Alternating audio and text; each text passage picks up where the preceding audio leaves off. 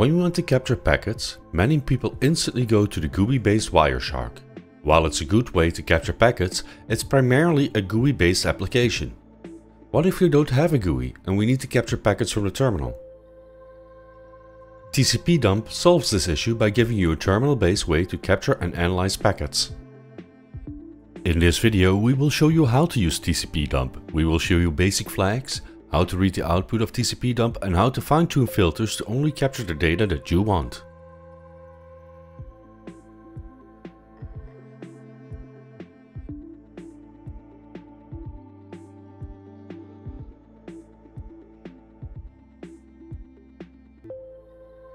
TCPDump was originally written in 1988 by Van Jacobson, Sally Floyd, Vern Paxton and Stephen McCain, who were at the time employed by the Lawrence Berkeley Laboratory Network Research Group. By the late 90s, due to the lack of coordination, there were many different versions of TCPDump available on the internet.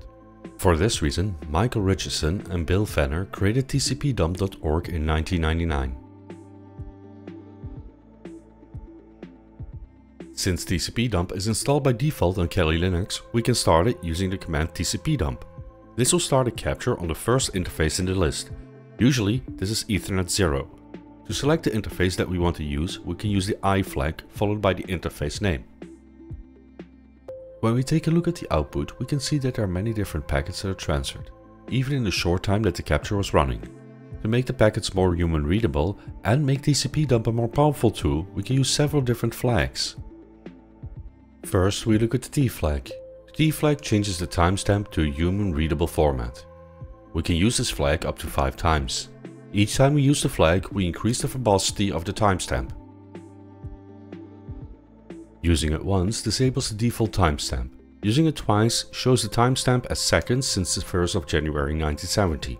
Using the flag 3 times prints a delta up to microsecond resolution. This delta is a time difference between 2 packets. Using the flag 4 times shows a timestamp of elapsed time since midnight. And finally, using the flag 5 times shows a timestamp of the time in microseconds between the current packet and the time that the dump started. By default, TCPDump resolved the IP addresses to hostnames. With long hostnames that are used in networks, this might become hard to read. To prevent this, we can use the N flag. The N flag does not resolve the host but shows the IPs instead. The V flag changes the verbosity. This flag can be used up to 3 times. Each extra V increases the verbosity. By using the flag twice, packets such as SMP are decoded and shown on screen. The S flag prints absolute TCP sequence numbers and not relative numbers. Absolute are real sequence numbers of the packet, while relative are the sequence numbers relative to when we started TCPDump. If we want to save the output, we can use a W flag followed by a file name that we want to create. This will save the output in a PCAP file instead of displaying the output. This PCAP can then be opened with the R flag, or we can open it with wireshark for further analysis. Now that we got some basic flags to make the output more human readable, let's look at some packets to see how they are built up.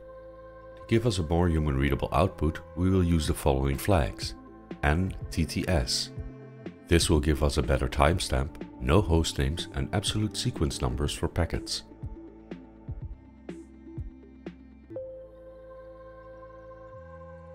Let's look at a random packet to see how to read the output. The first item in the line is the timestamp. This shows the time since the capture started. The second item is the source address and the destination address. The separator is the greater than or lesser than icon. These icons signal the direction that the packet is going. Next section indicates if the packet is UDP or TCP, and finally we have the length of the packet. We can change the verbosity to show more or less information from the packets. The easiest way to filter packets is by selecting an interface like we did earlier. There are, however, more options available. These options is where the true power of TCPDump lies. With these options we can filter exactly the data that we are interested in. We can filter packets by host by using the word host followed by a target host or IP address. This will capture all packets received and transmitted by or to the target host. We can also capture target source or destination. We can do this with the source flag for source and a des flag for destination. Both these flags need to be followed by a host or IP.